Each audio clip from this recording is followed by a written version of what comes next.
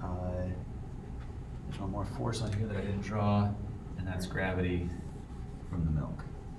Oh, does the arm have weight? No. Okay, this is one of those weightless arms that exist in reality.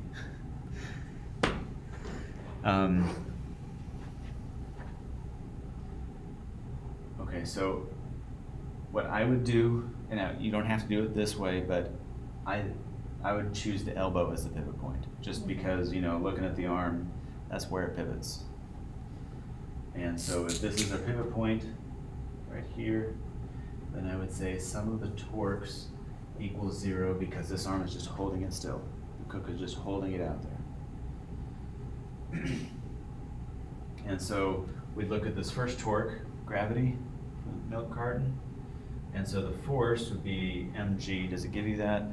It gives you mass, right? Okay, so it would be mg, that's the force, times the distance here, which would be 25 plus 8, 33. 25 plus 8? Oh, plus 8, yeah. Okay. And is that going to be positive torque or negative torque? How are you gonna? The question of the hour, right? I have a hard time with the thumb fingers thing. So. This radius, like, is the thumb, the fingers are the force, and I'm not clear. So here's the way you do it. The radius is your thumb. The force is your fingers. Okay? So the radius points this way. That's R, right? So you line your thumb up with R, you line your fingers up with F, which is down. The answer is out of your palm. So it's positive? So out of the board is positive. So this is positive torque. Okay? Now we look at this one.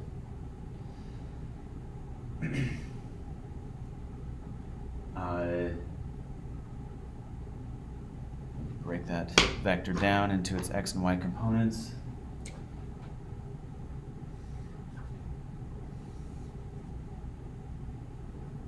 Force of bicep x, force of bicep y.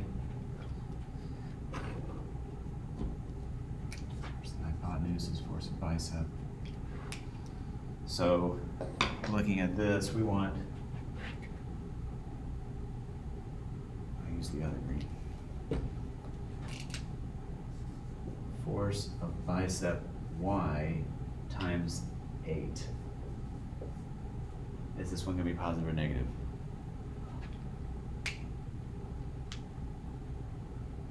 The radius is still one.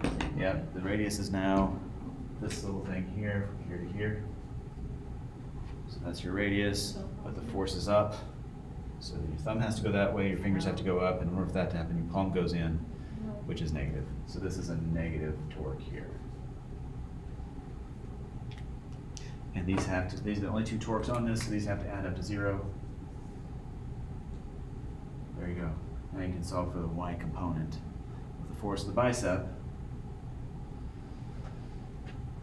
so we're going to have force of bicep is equal to mass of the milk times gravity times 33 divided by 8.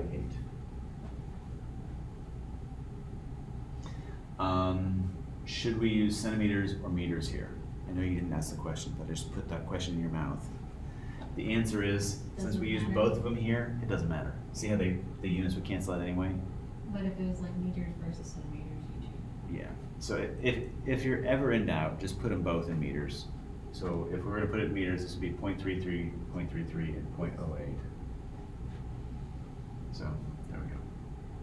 And that'll give you the force of the bicep, but just the y component. How do we get the, and then from there you have to use trig to get the hypotenuse, which is what it's actually asking.